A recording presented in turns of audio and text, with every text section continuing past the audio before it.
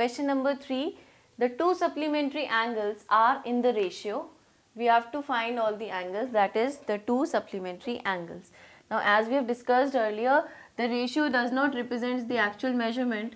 So we will assume let the two angles be, we are going to take them by assuming some value 5x and 4x, because 5:4 is just representing the ratio in which they are.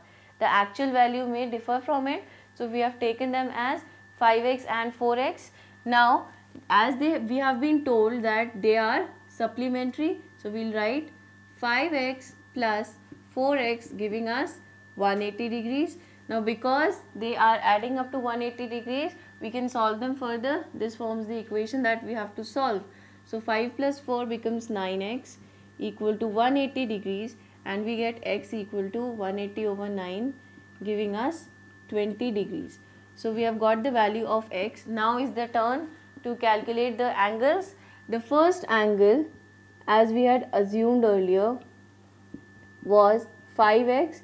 Now that is going to have the value of 5 into 20, that is 100 degrees, and the second angle on the other hand is going to have the value of 4x, that is 4 into 20 giving you 180 degrees. Now you can even cross check your answer on your own, that is you can add up these two angles and check whether they give you 180 degrees or not.